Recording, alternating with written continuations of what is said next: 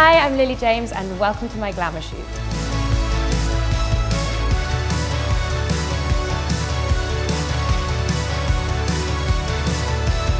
Today what I was wearing is much more in keeping with how I would normally dress. I had dungarees, off-the-shoulder dresses, and I've got quite a long neck. Too long. Each photo had a sort of its own soundtrack and a different vibe, and it was there was sort of a character and a sort of story in each photo, which means I really, really enjoy it. I wore a big fluffy Marcus Almeida bird-esque dress, and I was jumping around.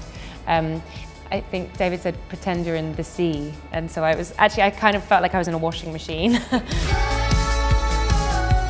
Had a really fun day shooting Lily James for our big Fashion March issue cover shoot.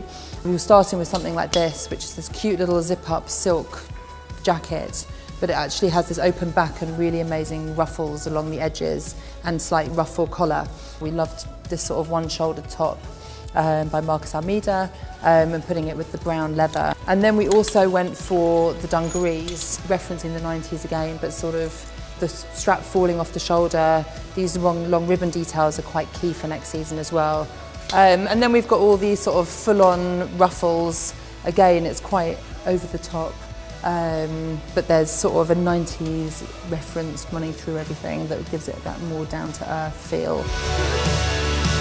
I loved the first look, which was this really cool brown leather jacket with this sort of like off-the-shoulder falling off top, and I thought that was really cool. But I also, the Chloe dungarees, that's literally, I would wear them every day if I owned them.